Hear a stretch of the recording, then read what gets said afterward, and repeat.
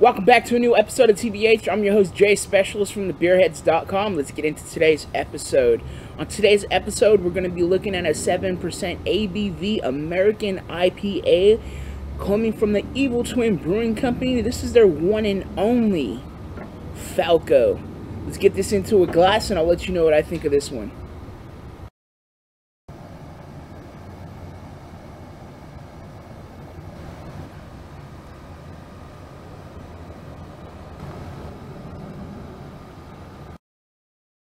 Definitely get some nice just floral characters, grassy, grapefruit, tangerine-like qualities in this one.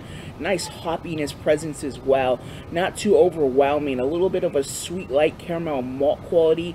Very balanced in the nose. Definitely get both that nice hop character, malt character, citrusy, this tangerine, pineapple, grapefruit, citrus, floral, lemongrass quality almost to this one.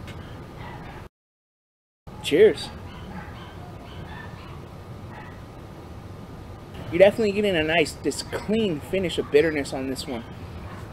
It's all the way to the middle of the palate where you're getting your bitterness that lingers.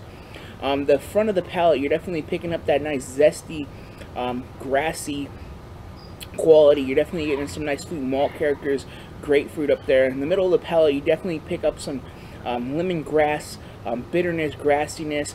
The bitterness lingers there for a while in the middle of the palate. On back, you get a clean finish. No lingering on the back of the palate. Subtle dryness in this one. Definitely getting them some nice biscuity-like qualities in this one.